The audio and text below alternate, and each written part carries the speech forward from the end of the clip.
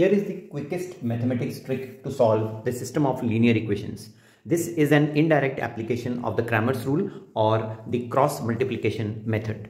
So if you want to find the variable x, you just have to do -9, the coefficient of y here, multiplied by the constant term here. This will give you -9 times -11 as 99. Now put a minus sign and go the other way around. 8 times 15 is 120. In the denominator, you have to go from -9 to the left crosswise.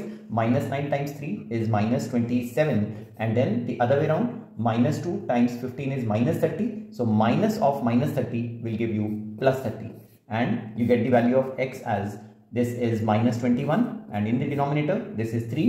So -7 is the value of x. Now input the value of x in one of the equations. -2 times x, which is -7, minus 9y gives us 8, and so 9y equals, this is 14, and 8 gets subtracted, so y is 6 upon 9, which is 2 upon 3. Now you can check your answer. X is -7 and y is 2/3.